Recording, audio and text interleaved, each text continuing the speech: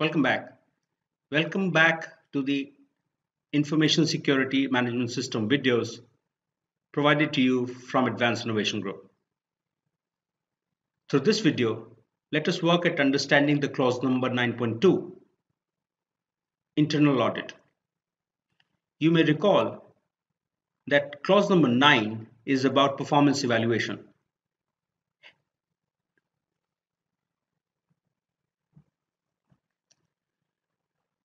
One of the most acceptable ways of performance evaluation of any management system shall always be internal and external audits.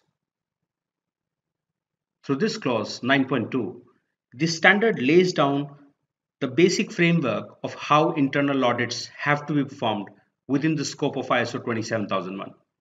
Let's read this clause first. It says, the organization shall conduct internal audits at planned intervals to provide information on whether the information security management system A conforms to 1. The organization's own requirement for its ISMS, and 2. the requirements of this international standard. B. is effectively implemented and maintained. The organization shall C. plan, establish, implement and maintain an audit program including the frequency, methods, responsibilities, planning requirements and reporting. The audit programs shall take into consideration the importance of processes concerned and the results of previous audit. D. define the audit criteria and scope for each audit. Select auditors and conduct audits that ensure objectivity and impartiality of the audit process. F. ensure that the results of the audits are reported to relevant management. And G. retain documented information as evidence of the audit program and the audit results. One of the most important clauses from the perspective of persons performing as lead auditors will always be internal audit. This is a very important clause of the information security management system from an auditing standpoint. All information security management system and other ISO standards mandate clause number 9.2 as internal audit. An organization must conduct internal audits at planned intervals to provide information on the performance of their management system. And during such internal audits, the internal audit shall check for conformity of the information security management system towards the requirements as laid down by the international standard and also the organization's own requirement as laid down in their information security management system. So conformity to both, conformity to organization needs and conformity to the international standard must be verified. For the internal audit, the organization will need to plan, establish, implement and maintain an audit program, including the frequency. That is, are we looking at conducting the internal audits every quarter, every 6 months, or every year? To be able to understand the auditing principles, it is very important for one to look at ISO 19011-2018 for details.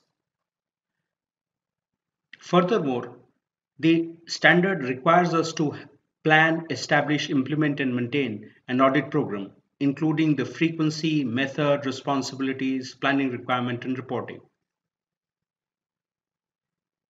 In order to develop a better understanding of what is the requirement from this 9.2 and specific to this section, it is recommended that you look at ISO 19011 and understand the details of what are the auditing best practices and what should you be very careful of. While putting together the internal audit process, the organization will be required to determine the frequency. How regularly are you looking at conducting the internal audits? Is it going to be every 3 months, 6 months, or year? What is going to be the method of the internal audit? Let's look at what ISO 19011 has to tell us about the method.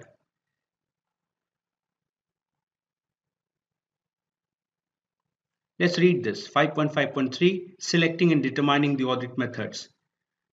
The individuals managing the audit program should select and determine the methods for effectively and efficiently conducting an audit, depending on the defined audit scope, objective, and criteria. Audit can be performed on-site, remotely, or as a combination. So when ISO 27001 asks you to define the method, they are expecting you to define whether it will be an on-site audit, off-site audit, or a combination of both. Then you are required to put down the responsibilities, planning requirements, and reporting. And the audit program must always take into account the importance of processes and must reference from the previous audit. So whatever during the previous internal or external audit was found as a weakness area in the management system should be of utmost focus during the internal or external audits. So all internal audits should start with the non-conformities or improvement opportunities as identified in the previous audit. And one must look at whether what was previously found to be non-conforming or at risk should be the first thing that the internal auditor or the external auditor should look at. Similarly, depending on the importance of processes, the time allocation and the focus of the audit program must also be exerted. D. Defining the audit criteria and scope for each audit. You must establish the criteria against which an audit has to be done. Criteria is nothing but some benchmark. If you see the ISO 19011, it says audit criteria are used as reference against which conformity is determined. These may include one or more of the following: applicable policies, processes, procedures, performance criteria, including objectives, statutory and regulatory requirements, management system requirements, information regarding the context and the risk and opportunities as determined by the auditee, including relevant external, internal, interested party requirement, sector codes of conduct, or any planned arrangement. Hence, it is extremely important as part of the internal audit program, we must define the audit criteria and scope of each audit. The audit scope must be consistent with the audit program and the audit objectives. It should include factors like location, functions, activities, and processes to be audited, as well as the time period to be covered by the audit. E. Select auditors and conduct audits that ensure objectivity and impartiality of the audit process. One of the very important parts of auditing shall always be ensuring that the auditor is impartial. So one must put together processes and controls to ensure that people deployed in the internal audit process remain unbiased and impartial towards the audit objectives. F. Ensure that the results of audit are reported to the relevant management. Once the internal audit is completed, the performance of the management system must be reported to the top management and the relevant management as needed. G.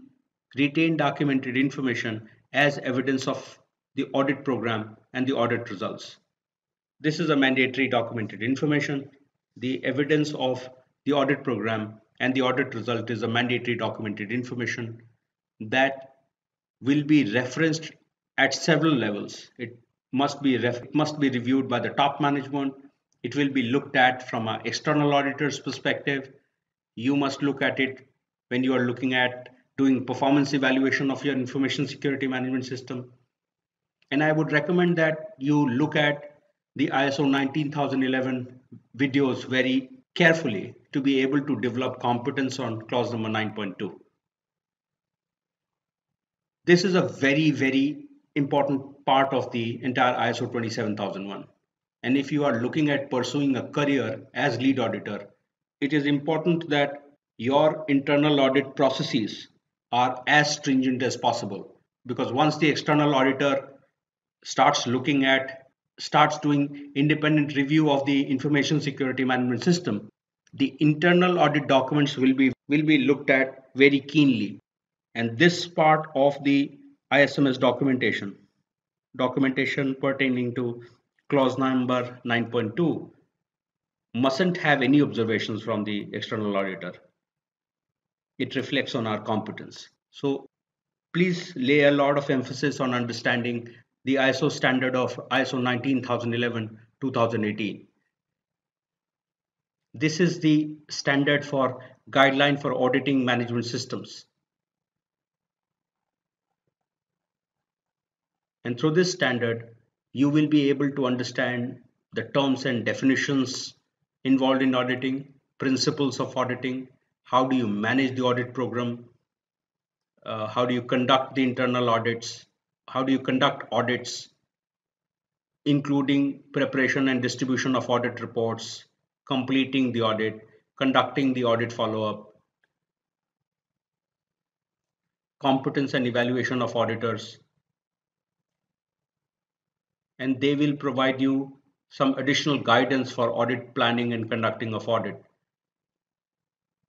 If you are looking at career of a lead auditor, you must have very good understanding of 19011-2018 as a standard.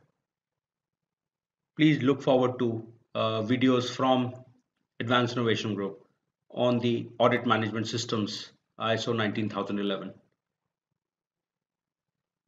I hope you found this video on clause number 9.2 useful. Thank you.